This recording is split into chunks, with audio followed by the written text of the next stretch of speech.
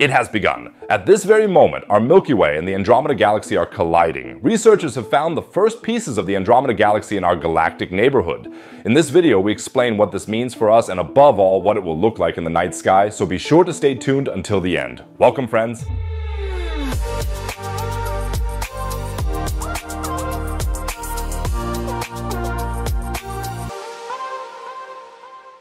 You don't experience a galaxy collision every day. So that as many people as possible can see it, let's try to get this video 500 likes because then the algorithm will show it to even more people. We are in the Milky Way right now. Our solar system is one of at least 200 billion star systems in the galaxy and is located on the edge. Our neighboring galaxy is called Andromeda, which is actually around 2.5 million light years away from us and consists of 100 billion star systems, with some estimates putting the figure at over 1 trillion. Given these incredible proportions, the question of whether there is extraterrestrial life anywhere is, in my view, superfluous. It would be a statistical impossibility if the trillions of star systems in Andromeda were all dead and inanimate. Feel free to write me in the comments how you see it, I'd be interested. Well, now we know that we are in the Milky Way and the Andromeda Galaxy is our nearest neighboring galaxy. You could say that now. So they don't collide at all. Clickbait.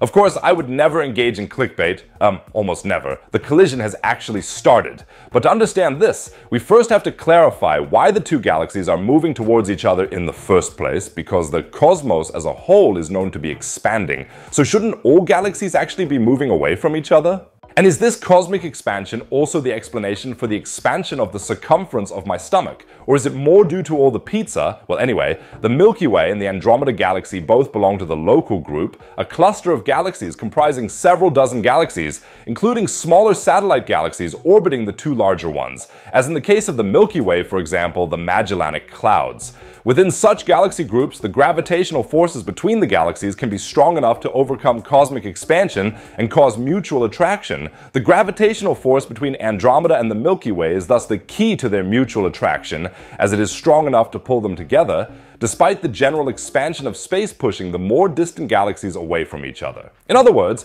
gravitational effects at short distances can be more dominant than the expansion of the universe. Which is to our advantage, because otherwise the Earth wouldn't be able to hold us down with its gravity, although it would be a funny sight if all humans suddenly expanded away from the Earth. Andromeda and the Milky Way are approaching each other at a speed of around 110 kilometers per second. Now, a little math test for you. Stop the video exactly here and work out how many kilometers the two galaxies have come closer since the beginning of the video. I'm curious to see who will write the correct solution in the comments. Unfortunately, I was always picking up chalk in math class. In any case, this process of convergence is the result of centuries of gravitational interactions that have influenced the orbits of the galaxies within the local group.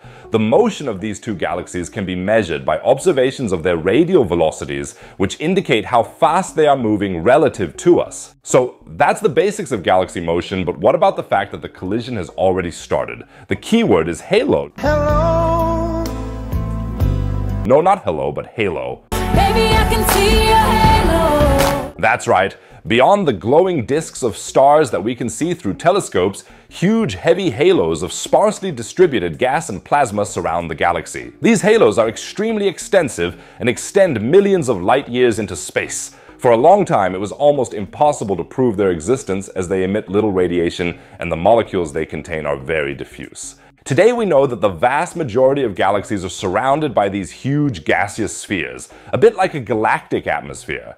To study the halos, researchers use the light from quasars, extremely bright and distant galactic nuclei that act like cosmic lighthouses because their accretion disks around supermassive black holes shoot jets of energy into space. For the observation of Andromeda, a network of 43 quasars could be used, which lie virtually behind the Andromeda halo from us. Using the Hubble telescope's cosmic origins spectrograph, the scientists analyzed how the ultraviolet light from these quasars is absorbed by Andromeda's gaseous nebula and were thus able to study it. Like when a ray of sunlight falls through the windows of your neighbor's house into your spectral measuring station, allowing you to calculate exactly what the neighbor's windows are made of. Normal neighborly behavior, I would say. And that's how amazing things were discovered. In some directions, the Andromeda halo extends up to 2 million light years away from the galaxy's core. The halo of our Milky Way always extends up to 1 million light years into space. And this enormous expansion means that the halo of Andromeda and the halo of the Milky Way are touching, indicating that the preliminary preliminary stages of the collision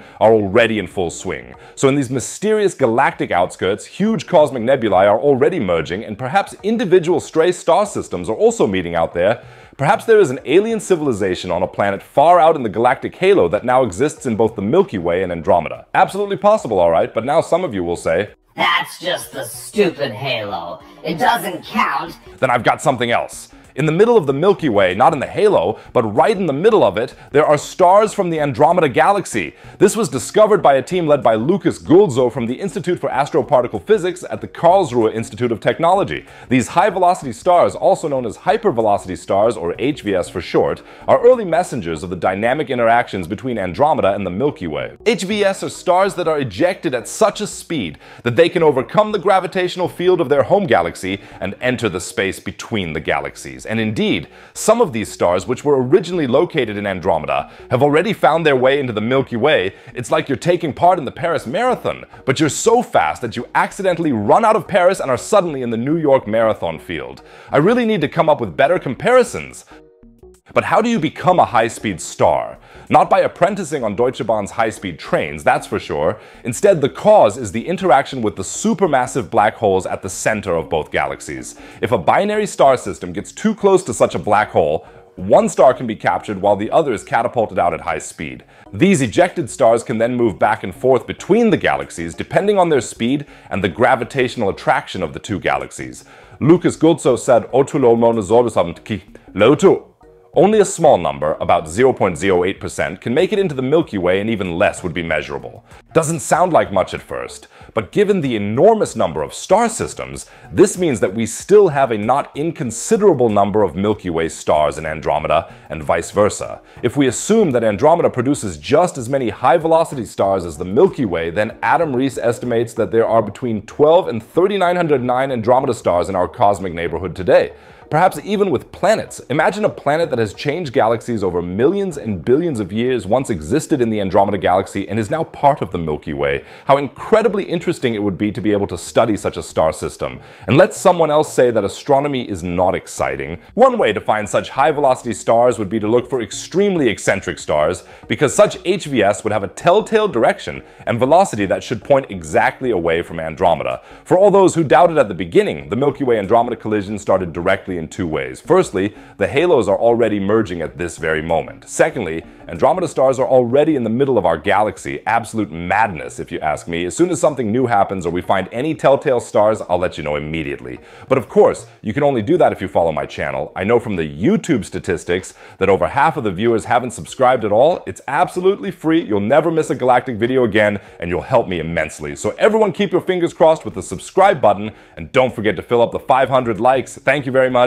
Let's broaden our horizons a little more now. What if all this, all the galaxies, the entire cosmos isn't real at all? Maybe space and our reality are just a simulation, a matrix. Sounds absolutely crazy, but frightening evidence has now been found. So take the red pill with me and click on the video below. And if you want to support my work, then as always, take a look at the Astro shop. Every purchase supports me. Otherwise, I'd say see you in the next video. Take care, friends.